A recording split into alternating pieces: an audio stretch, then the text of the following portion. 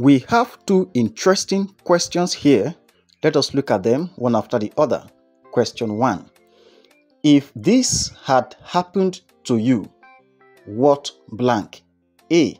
What would you have done? B. What would you do? C. What have you done?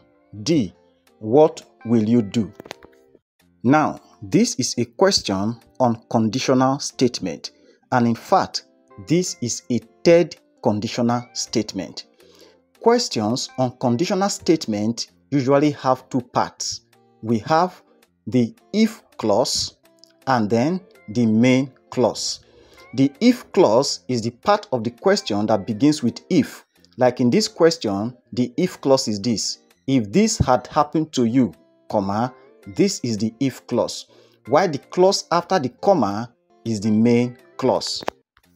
Now, here is the rule. For a third conditional statement, the verb in the if clause is usually a past perfect tense verb. In other words, the if clause usually has had plus past participle verb, while the main clause usually carries the conditional perfect tense. Here is it.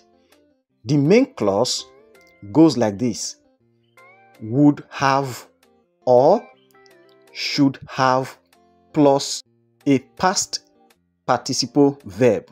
That is, would have or should have plus past participle verb. So, whenever you have a past perfect tense in the if clause, know that you are dealing with a third conditional statement, in which case the verb in the main clause should be the conditional perfect. So let us look at the options now. A said, what would you have done? This is very correct. We have the conditional perfect, would have, plus a past participle verb. Option B says, what would you do? This is wrong. This is not a conditional perfect. It is a simple past tense. This is wrong. C says, what have you done? This is wrong. This is a present perfect term. It is not a conditional perfect. And D, what will you do? This is also what? Wrong. And the correct answer is option A, so that the sentence reads, if this had happened to you, what would you have done? Alright, if you understood this explanation, then you should try this. We have, if you blank me that you had run out of petrol, I would have given you some. A, if you were to tell me. B, if you tell me.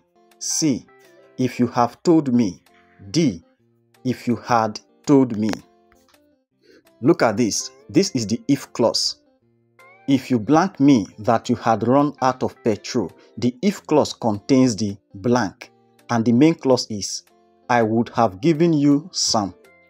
The verb in the main clause is the conditional perfect.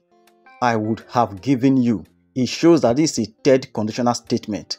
Now that you know the verb in the main clause, then what should be the verb in the if clause? Kindly put your answer in the comment section. Thank you very much for watching.